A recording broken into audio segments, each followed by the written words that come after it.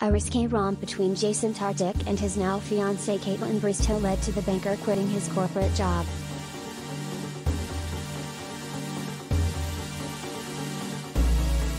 The reality star, who first appeared on Becca Kufrin's season of The Bachelorette, tells Page 6 he received an ultimatum from his boss after Bristowe told the NSFW story about their first hookup on her podcast.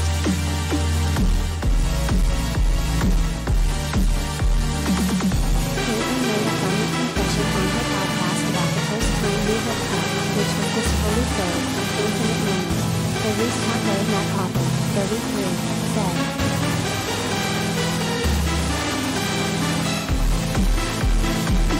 In this position where I either had to restart my entire career outside of the bank, or restart my brand within the bank. My boss said, no more social media, no more podcasts, no more side hustle, nothing. And so as a result of that, I left.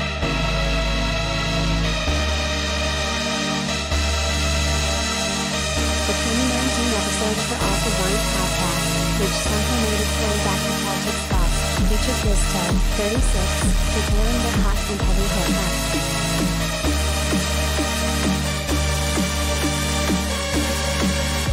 We talked and we texted and this was built up tension, and the first time we actually felt romantic towards each other, we meet up, and it's hot and heavy, she explained at the time.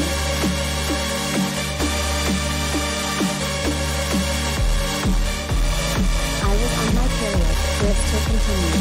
This is a natural thing for women. We don't have to act like it's funny. We all get our periods. Doesn't have to be a weird thing that we all ignore.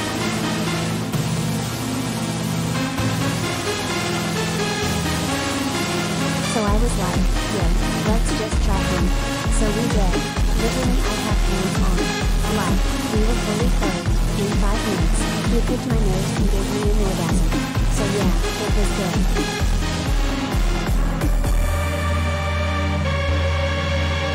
Tartick, who eventually proposed to the Canadian reality star in 2021, spilled all of his Bachelorette secrets in his upcoming book.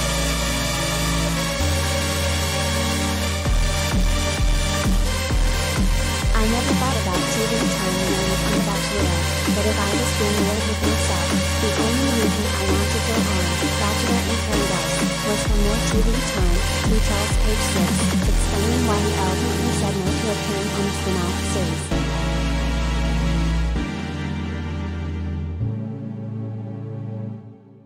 I felt like I was starting to become sucked into the TV trap where you want more and more, he explains. And usually that's when you find yourself in some serious trouble.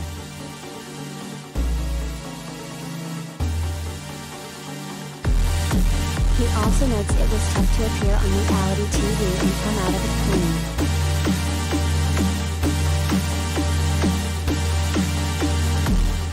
I came out of one experience pretty clean. It's tough to go into another experience